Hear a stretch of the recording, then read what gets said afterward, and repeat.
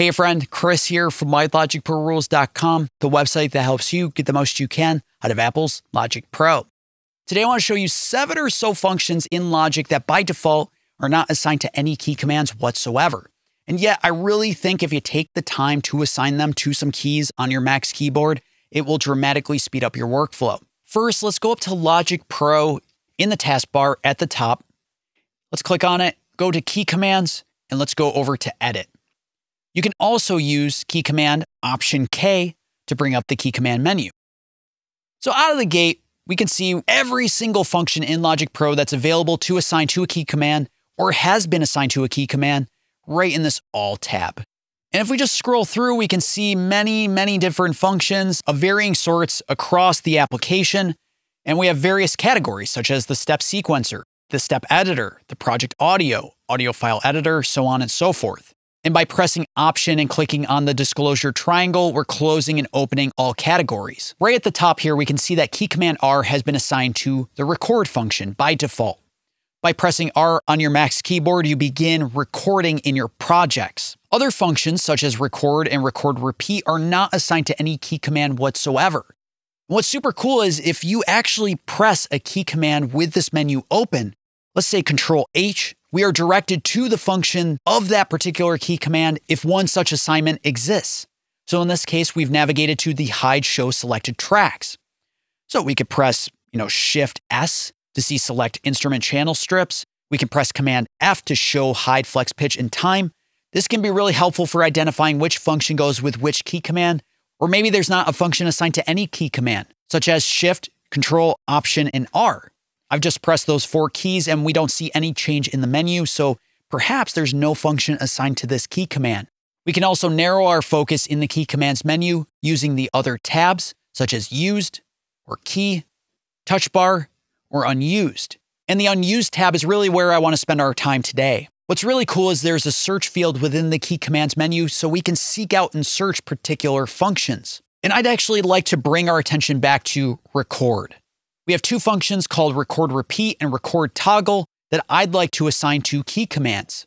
Before we do though, let's just examine some of the behaviors of the record button. If you right click or hold Control and click, or just click and hold, we're treated to a menu that offers us different behaviors and options for the record button when we begin recording in Logic Pro. By default, obviously, it's set to record, but we also have record or record toggle, or record and record repeat. So let's just keep it on record. And I have this audio track here with the record enable button enabled. And we're just going to play around with some of the recording behaviors to learn how each of them differ from one another. So out of the gate, if you press R on your Mac's keyboard, or if you press on the record button in the control bar, we begin recording on this track. There's no audio passing through, but we'll just assume there is. Now, if we press R again, nothing happens. If we press the record button again, nothing happens. If we press spacebar or stop, we stop playback. Now, all is well and good, but perhaps I want to start recording again, but from bar 1.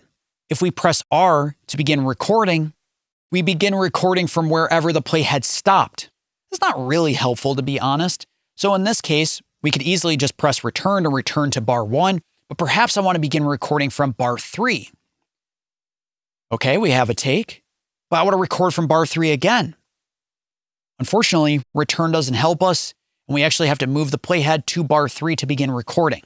So it's just kind of an extra step, unnecessary in my opinion. Getting rid of all these empty regions. If we click and hold, let's go to record and record toggle.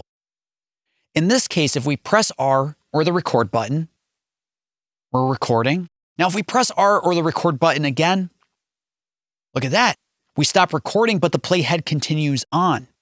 This is really helpful because perhaps we need to record again starting at bar 7. So we get up to bar 7 and begin recording again. I missed it slightly, but that's okay. Nonetheless, we can pick up and stop recording as the playhead is playing through the project. Yet if I press R again, we begin recording from wherever the playhead last stopped. And if we click and hold and go down to record or record repeat, if we begin recording by pressing R, and let's press R again. In this case, Logic determines that we've decided that we don't like the original take, so we want to replace it. So just repeat the recording process, just get rid of that last take. And that's not really ideal either, because if we press R again, we just pick up from the last place the play had stopped. So the point is, I want to be able to record from the last place the recording began. In that case, let's open the key command menu using Option K. Let's select Record Repeat, and let's assign a key command to this function. We'll click on Learn by Key Label. So I'm going to use key command Shift, Control, Option, and R. And now we've assigned this particular key combination to Record Repeat. It's disappeared from the menu because it's no longer an unused key command. Instead, we would find it under one of the other tabs such as Alt or Used. And let's also assign Record Toggle. In that case, I'll use Shift, Control, Option, and P. All right, cool. So now, if we begin recording, and let's just make sure that we're set back to record. Begin recording. We're recording a take. We stop playback, and I want to record again starting at bar 1, Shift, Control, Option, and R. And boom, now we're starting from our original recording position. This works anywhere else. So let's begin recording from bar 7. Stop, Shift, Control, Option, R. And there it is. Beautiful. And with our other key command for Record Toggle, we can begin recording and then use Shift, Control, Option, and P to stop recording, and Shift, Control, Option, and P to begin recording again using Record Toggle. These two functions are so helpful. It allows us to begin recording from the same exact place again and again and again without having to manually move the playhead with Record Repeat. And we can also stop and pick up recording at any moment thanks to the Record Toggle key command.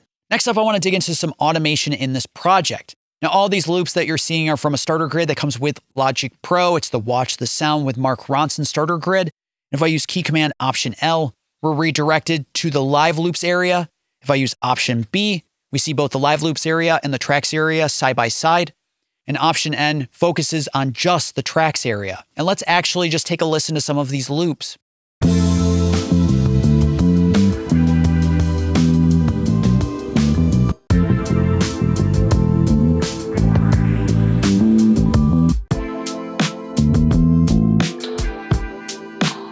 And I'm using key command Option period and Option comma to move from one marker to the next. These are pre-assigned, really helpful. Anyways, I think I want to automate the drums to reduce in level, probably right at about marker 2.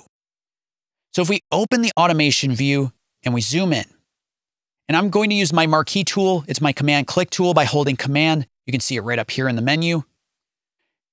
If I make a selection of automation, I've now created 4 nodes, which is really helpful. Now, if I decide I want to ramp up this particular section, you can see that as I adjust this node, it's a very fluid motion, but sometimes you want your automation to snap to the grid at exact beats and bars. A lot of folks don't know there's actually snap automation right under the snap menu in the tracks area. And we go down to snap automation, and we can activate snap automation on an automatic basis. So it adjusts based on your resolution with the grid. Or we can base this on bar or beats, and you just activate it.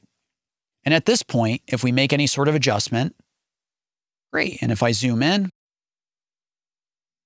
it's beautiful.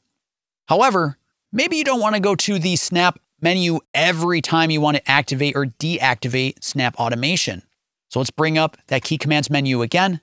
Again, if you go to Logic Pro, go to key commands and edit, you'll find it. And let's find snap automation.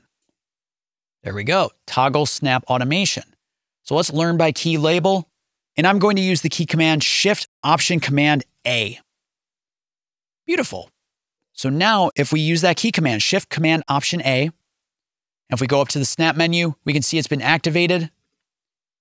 We can make those adjustments.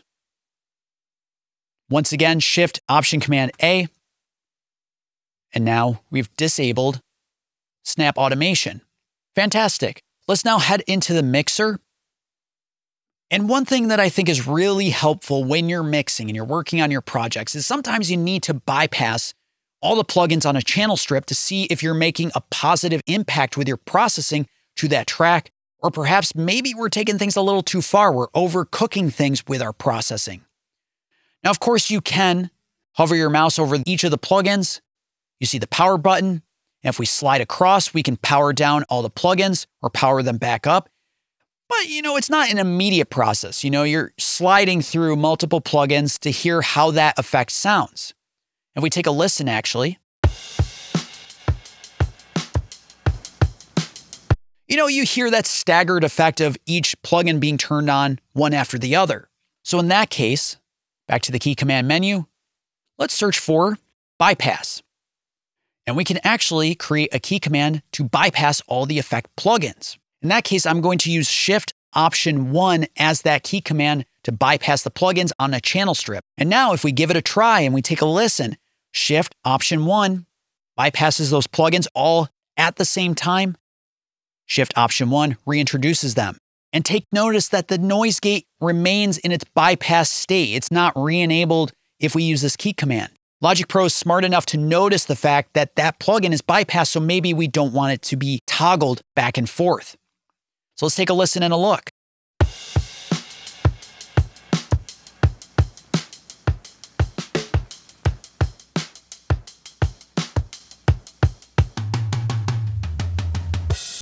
That is awesome. It's such a huge help. Additionally, sometimes you want to be able to copy and paste plugin chains or even sends from one channel strip to another. For example, we have this empty audio track, and perhaps I want to copy and paste the entire plugin chain on the drums to this audio track.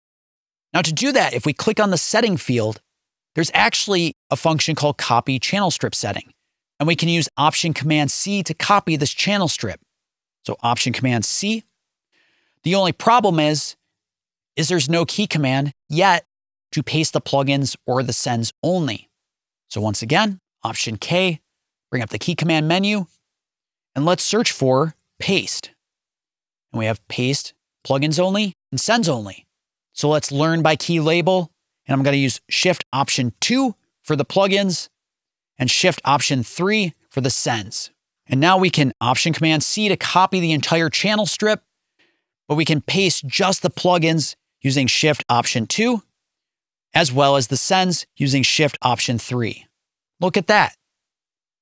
We can also copy send levels as well. The last two sets of unassigned functions have to do with undo steps. So let's go up to Edit, and let's go down to Undo History.